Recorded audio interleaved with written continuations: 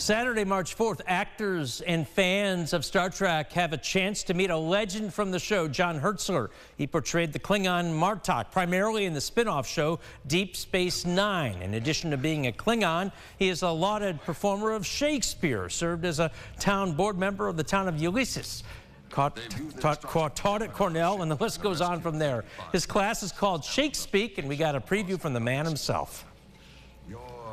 I'll be teaching about the truth and grace of acting Shakespeare and lifting heightened language, no matter who wrote it.